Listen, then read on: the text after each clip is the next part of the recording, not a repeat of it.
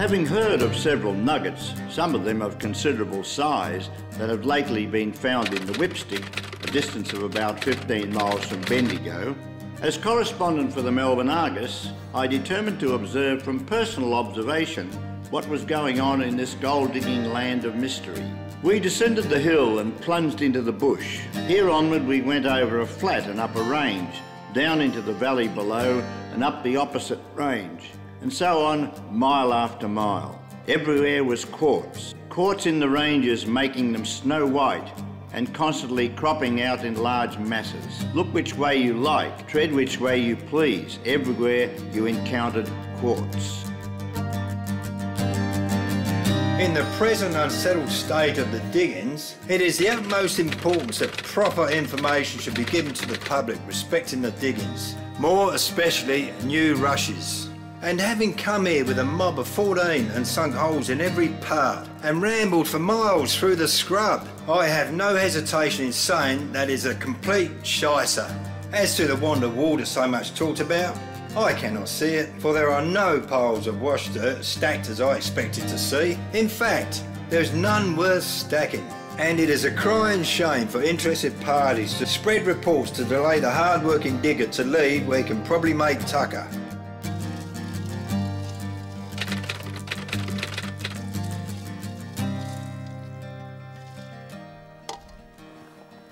When Victoria was pronounced a colony in 1850, Bendigo was still a sheep run, with just a couple of shepherds' huts along the creek down in the valley.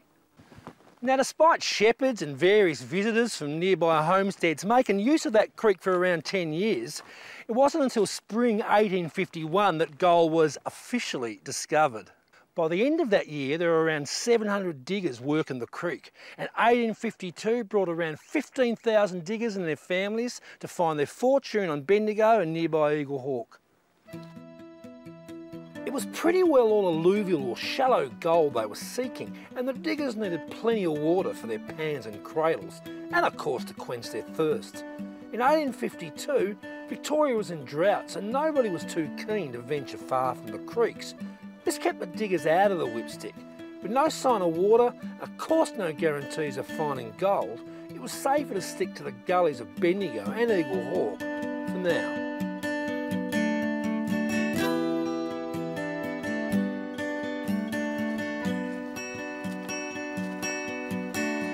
That didn't stop a few more adventurous types though trying their luck on the periphery of the Whipstick, including here on Whitehorse Gully, the site of some pretty impressive finds in 1852.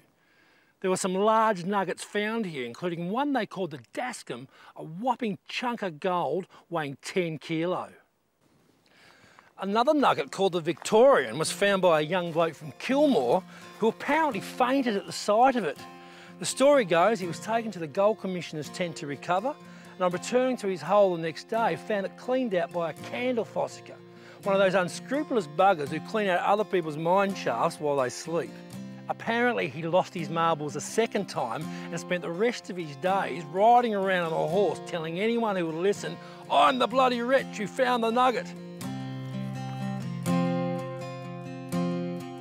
I jumped ship off Hobart Town, 'cause it was not sailing this way to fields of gold where dreams come true. Nothing would get Here on Lightning Hill, just above Whitehorse Gully, diggers must have looked out over the Whipstick and wondered if hidden beneath its dense scrub and ironbark forest there wasn't another rich goldfield like Bendigo or Eagle Hawk. So buy me a drink, boys, and I'll tell you my tale of iron bars